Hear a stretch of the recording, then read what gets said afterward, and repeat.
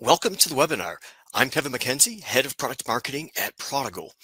Today we're going to be taking a look at tips for hiring and retaining top collections agents. I will go ahead and introduce our panelists very shortly. You can see them right now up on screen, and they're going to share with us some of their thoughts around the best ways to hire and retain agents, and then also their perspective on training and mentoring agents. And with that, I'll go ahead and welcome our first panelist, and that is Clint Daoud. He is the co-founder and CEO of Unifin. They're a global BPO firm with about 1,000 employees in 5 countries. And right now, they're mostly servicing direct issuers, banks, loan servicing companies, property managers, and debt buyers. So welcome to the webinar. Would you like to share anything more about yourself, Clint, or also Unifin?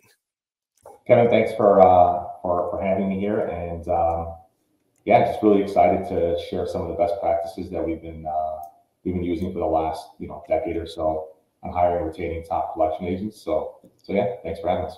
Definitely. Yeah, thanks for being here. And also, we have Chris Schumacher with us. He is the president and CEO of Optio Solutions. So they're a leading national collections agency focused on improving clients' ROI and also protecting brands. And right now, they're licensed and bonded to collect in all 50 states. So I'll welcome you to the webinar. Chris, would you like to add anything more about yourself and Optio?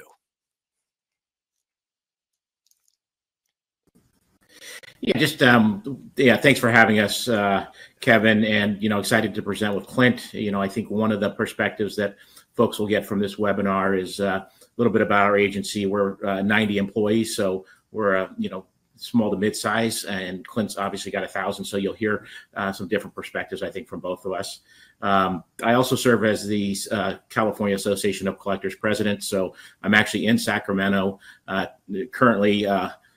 Yesterday, a group of us spent time meeting with legislators and state senators to talk about some of the bills impacting our industry. So get to jump from legislative issues yesterday, actually the last 2 days, and jump into really about our organization and our people. So excited to share a little bit about what we do at our company. Perfect. Yeah, that sounds great. Okay. And then we'll go ahead and move right into our first topic. So to kick us off, let's go to you, Clint, to get us started. And the first question I just wanted to bring to you is, when it comes to hiring and retaining collection agents, have you seen any particular approaches or tactics that have worked well for you over at Unifin? Yeah, so I started actually my career as a debt collector. I was a debt collector for about a decade. So top collector at 2 different agencies. And my partner and I, when we started the firm, both of us came from basically the floor. So it helps to have that background to understand what makes a collector tick. So that's, I think, been a bit of a secret sauce of ours for a while now. Historically, when we first started, I think we ended up hiring experienced agents, and that, again, experienced agents are great. They know they could jump right in. They kind of have an idea of exactly how the industry works. But as we all know, they do come with their I don't want to say baggage, but their own areas that need improvement that are kind of difficult to improve. So what we did within the first couple of years, we actually stopped searching for collectors and really started looking to hire individuals that historically had some sort of quota that they had to meet. So that's worked for us over the course of the last 10, 12 years. But when you do that, there's obviously a little bit of a learning curve. So training them and creating a proper nesting program was vital in ensuring their success. And basically how we manage them going forward.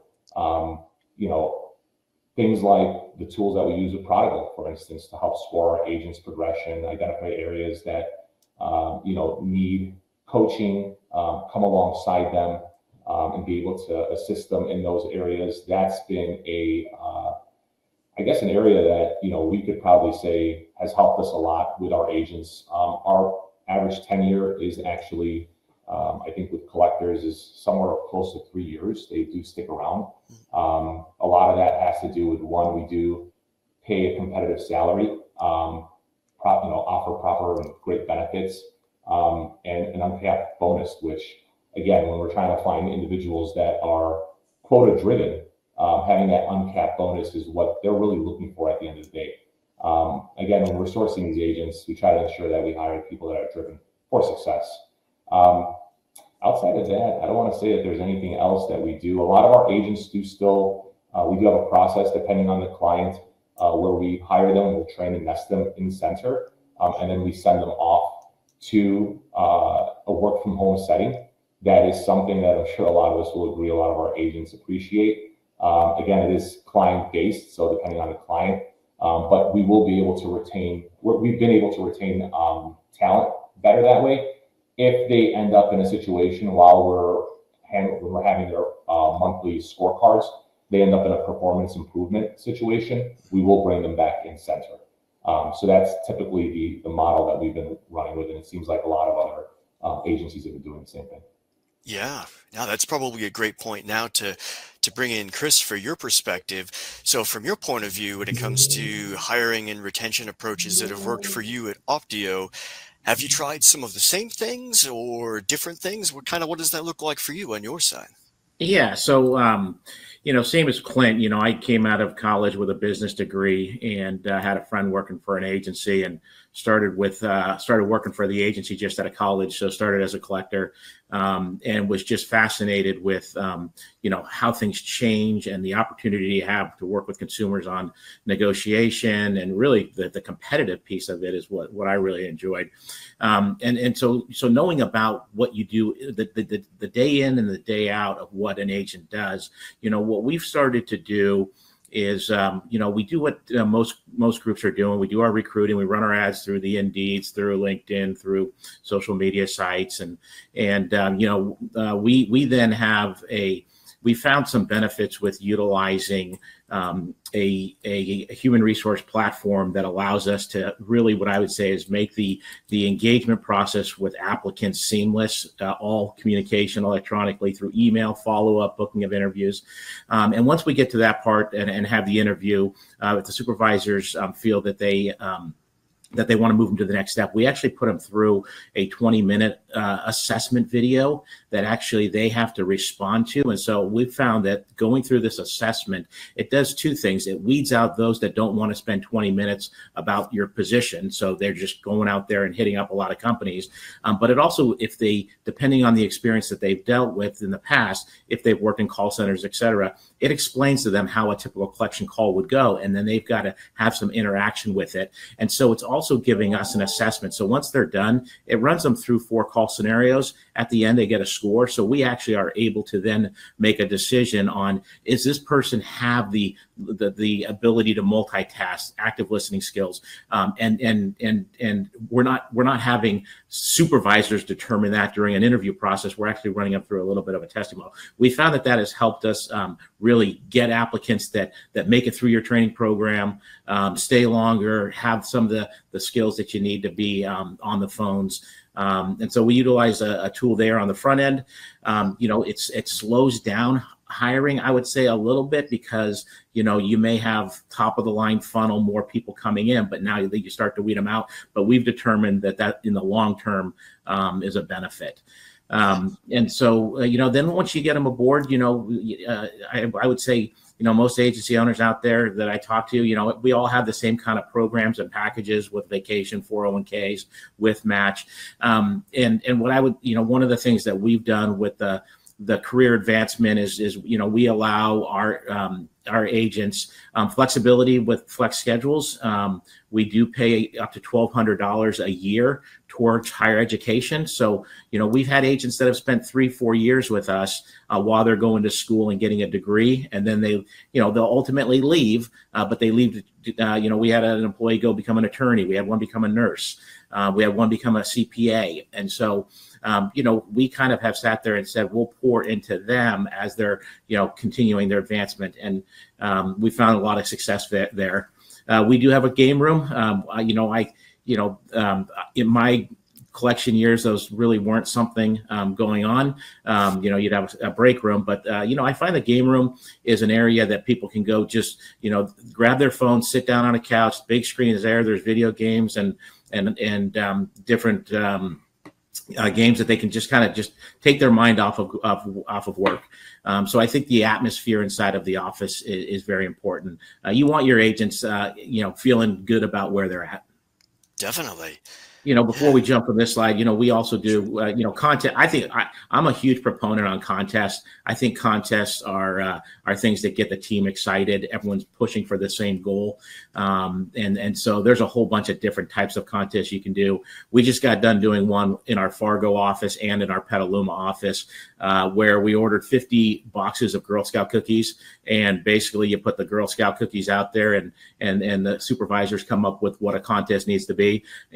Girl Scout cookies is $5. You're helping them out, and people, you'd be shocked at how people respond to a $5 box of Girl Scout cookies. But it's the competitiveness and kind of the fun.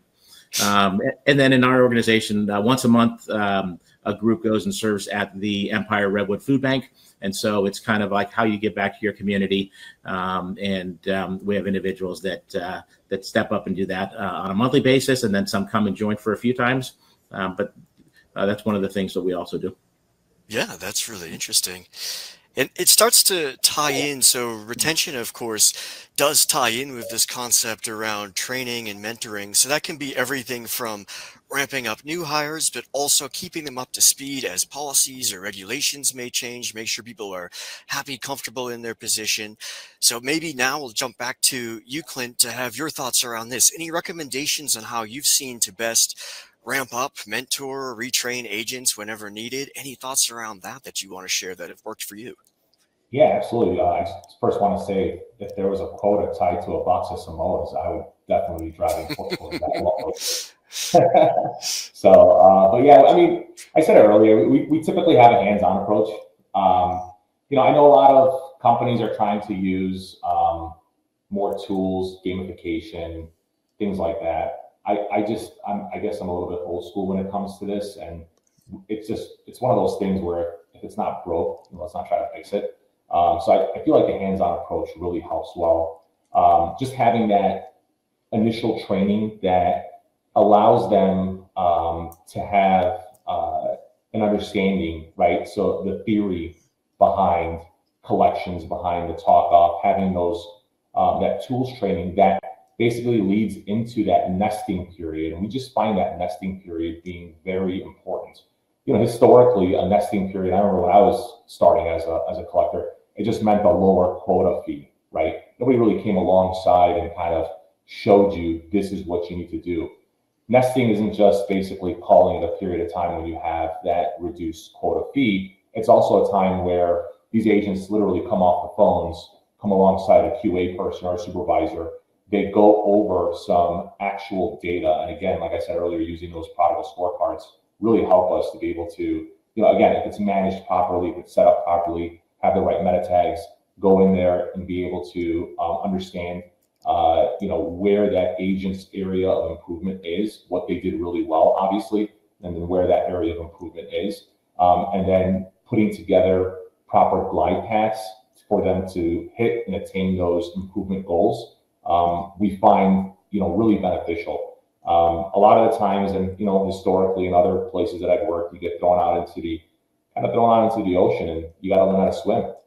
And that just creates a lot of, fear, animosity. There could be mistakes that happen with agents. They end up, especially nowadays with some of the agents, they, might not appreciate that, they leave. So we find that, training and actually mentoring actually helps with reducing our attrition as well. So that's the first thing. Number two, tenured agents, we continue to try to put together glide paths for them for growth. If there's opportunities for growth, we'll definitely give them an opportunity for it. We do harbor a promote within culture. I want to say, I think it's about 85% of our managers and above were promoted from within over the years. So that is something that we try really hard to help. We've had collectors become dialer managers. We've had collectors become people on the strategy side, go into reporting. quality assurance, obviously supervisors, managers staying within operations, going to training.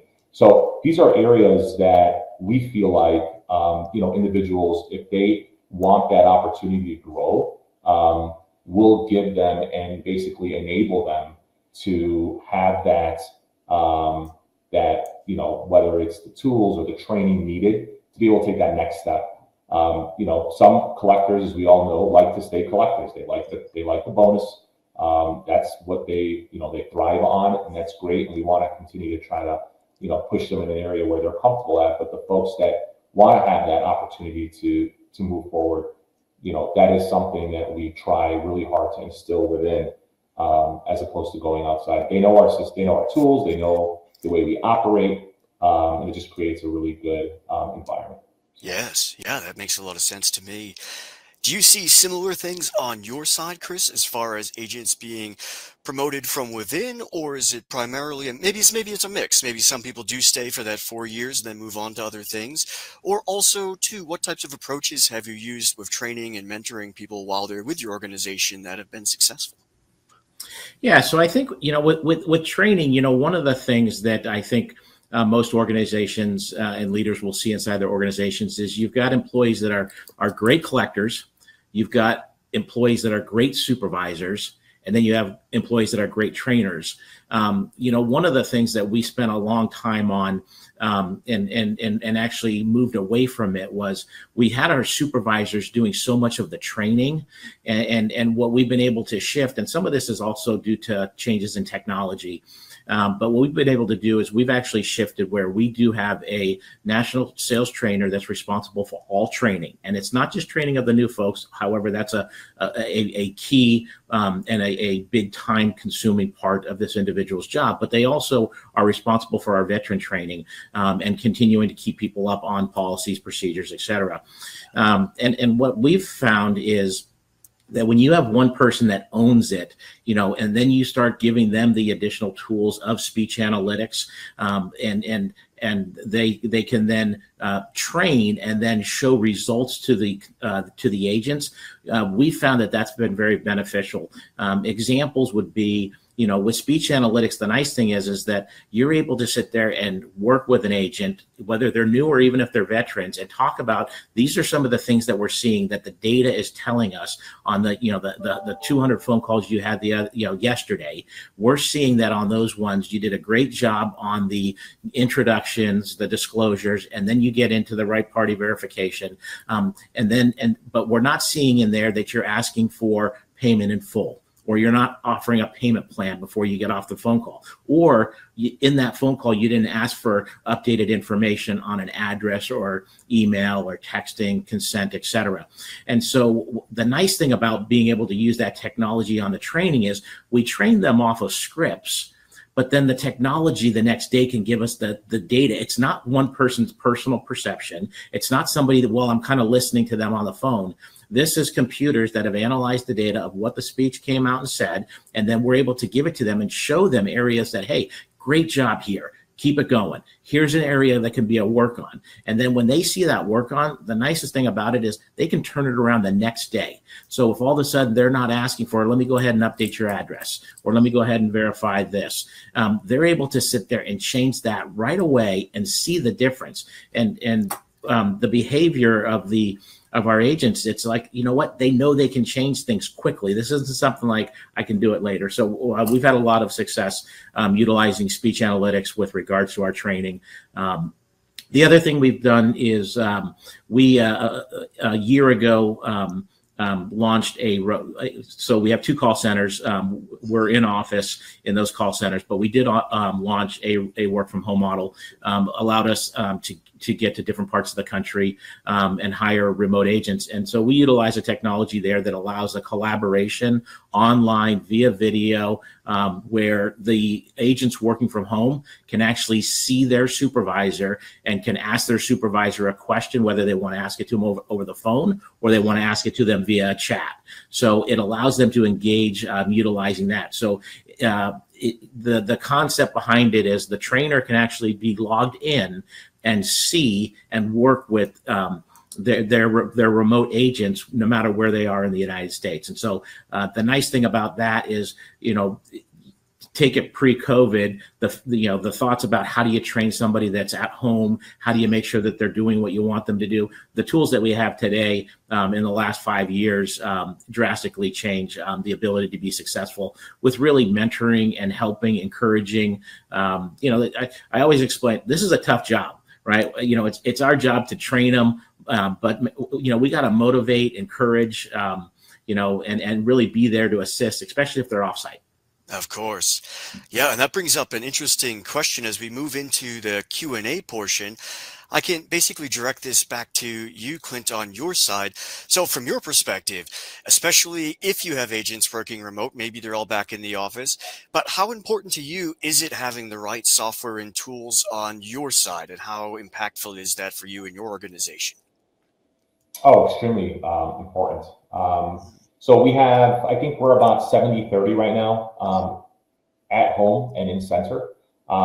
Again, it's really driven by client. And like I was saying earlier, training, nesting is done in center, and any performance improvement needs typically will drive that agent back in center so that they have that, those individuals alongside them, helping them out. But technology has obviously been huge. When COVID first happened, we already had a at-home model set up. We are very, when it comes to our digital strategy, what we do as an organization, we're very, I would say, technical forward, I guess. We have our own proprietary software that allows for debt negotiation on post-charge-off accounts. We have our own suite of services that we've created. Again, using tools like Prodigal really allow us and help us to be able to hone in and manage. I know, Chris, you mentioned a tool that allows for that in-center feel. Engagement with agents that are at home is extremely important. It's not just managing productivity and efficiency, but it's also that engagement piece, allowing them to feel like they're a part of the organization. We're in 5 different countries, so it's really important for us that people get to feel and understand what Unifin is, and they're a part of that team. So these things are extremely important, and I think technology allows us to achieve, a lot of what we couldn't do even a decade ago. So, yeah, now that's great insight there. Okay. I see. I have a few specific questions about which types of software and platforms are used. So I just want to call out that we have those questions logged behind the scenes. What I'll do is go ahead and get you those answers post-webinar. So whoever's asked those questions, rest assured we'll get you those answers. I also have a question here that's looking at, so when an agent is doing a great job and you've identified them as a top performer, do you have any suggestions or ideas on how you could run with those best practices to help to replicate them across your workforce? And maybe, Chris, if you want to jump in to answer that. Yeah, I think, we all wish that if we could clone our best collectors, our jobs would be so much easier. But unfortunately, we can't do that. But, I think it really has to do with the identifying those agents that are succeeding in your organization, or showing the attributes that they're continuing to want to learn and get better. And I would say pour your focus into those individuals. It's unfortunate that, some of the things that I see and I hear is that, managers and supervisors get frustrated with regards to some of the agents that maybe they're trying to train up and coach up, but they're putting their focus on the wrong ones. And sometimes it's the ones that they end up being the problem agents that get 80% of the supervisor or trainer's attention. And you really got to flip that over and not give the attention there, and really identify the agents that you sit there and say they're doing, they're following, they're encouraged to try to get better, and identify those. And I say the same thing, it's kind of in a sport, if you're trying to train and develop a sports team to be better and perform better, you identify who those team players are, and help them with the skills that you want them to get better, because they're going to be the ones that move you forward and win you a championship, not necessarily the ones that are making, could be problematic. I hear more stories about, well, I'm dealing with this agent, and it's kind of like, well, why are you dealing with that agent? Tell them this is what's supposed to happen. This is going to be done. And then they won't take as much of your time. So really identify the agents that really want to get better, work with them. And if you build that culture, the people that maybe aren't, following the lead and wanting to get to that next step, they either make it or they don't. Mm-hmm. Yes. Yeah. I think I have an interesting thought here as we're getting close to the end of the half hour. And this one I'll direct back to you, Clint. And it's just asking, so say someone leaves this webinar and has to decide what one thing can they try to do to attract new talent. So if they had to pick only one and had to just give it all they had, is there any idea that or any recommendation you would have around what that might be, what they should try first thing as their first experiment to bring in new talent? It's a tough question. There's just one thing. I've